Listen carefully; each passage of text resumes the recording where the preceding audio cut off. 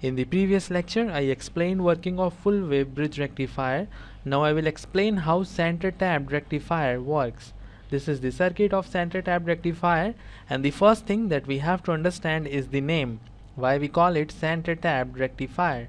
You can see on the secondary side of the transformer we have tapping, and this tapping is in the center.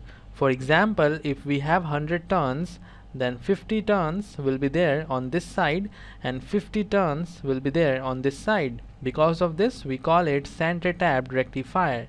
There are two diodes and one resistance in this circuit. Let's say this diode is D1, this diode is D2, and this resistance is load resistance, and we have to measure the voltage, the output voltage across this resistance. This is the primary side of the transformer and this is the secondary side. 1:2 is the turns ratio for this transformer, and we already know NP by NS is equal to VP by Vs, where NP is the number of turns on the primary side, NS is the number of turns on the secondary side, Vp is the voltage on the primary side, and Vs is the voltage on the secondary side.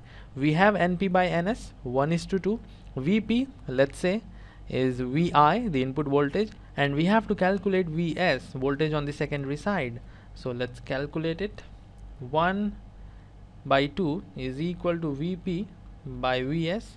So Vs is equal to twice of Vi, because Vp is equal to Vi. So on this side we have twice of Vi, and because of the center tapping we have Vi here and Vi here. This is what we have because of the center tapping. I will analyze this circuit for positive half cycle.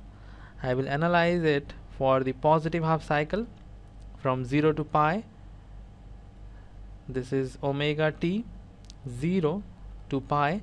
This is the positive half cycle. Let's say the maximum or peak voltage is equal to Vm, and we have plus minus in case of positive half cycle. This will be the polarity. So here we have plus minus plus minus. Diode D1 will be forward biased because direction of arrow is similar to the direction of current. This is the positive terminal, so direction of current will be like this. So diode D1 is forward biased. Diode D2 is reverse biased because direction of current will be like this, from positive terminal to negative terminal, and the arrow is not matching with the direction of current. So D2 is reverse biased. I am considering both the diodes to be ideal, so I will replace D1 with short circuit like this, and I will replace D2 with open circuit because it is reverse biased. And after this we can easily calculate VO for the positive half cycle.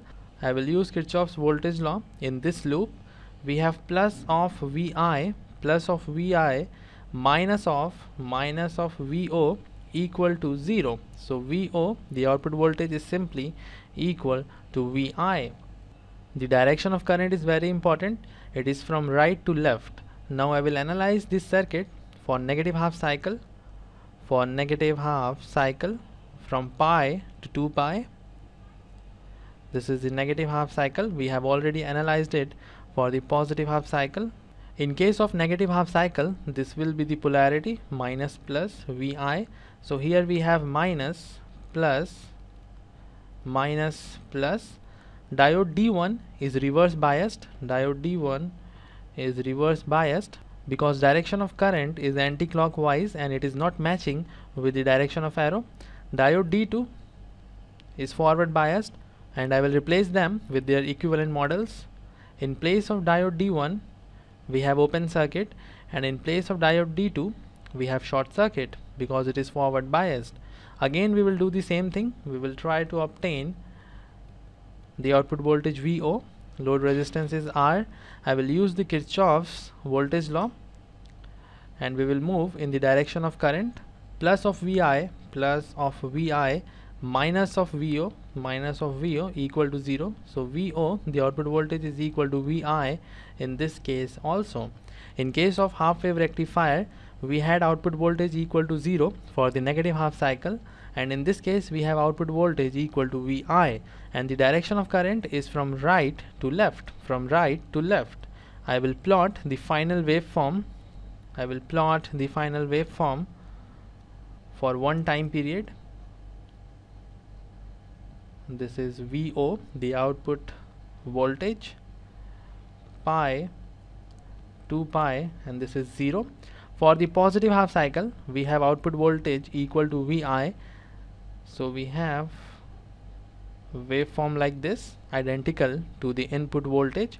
And for negative half cycle, you can see the output voltage is still equal to Vi, and the direction of current, if you see, is similar to this case. In this case, current is flowing from right to left, and in this case also current is flowing from right to left. So the polarity of the output voltage will remain same in both the cases, and we have identical waveform for the negative half cycle also. So this is the output for the full wave center tapped rectifier, and it is similar to the full wave bridge rectifier. This is all you should know about the full wave center tapped rectifier. The important thing is the turns ratio. The turns ratio is 1:2. From the next lecture, we will derive different parameters of full wave rectifiers. If you have any doubt, you may ask in the comment section. I will end this lecture here. See you in the next one.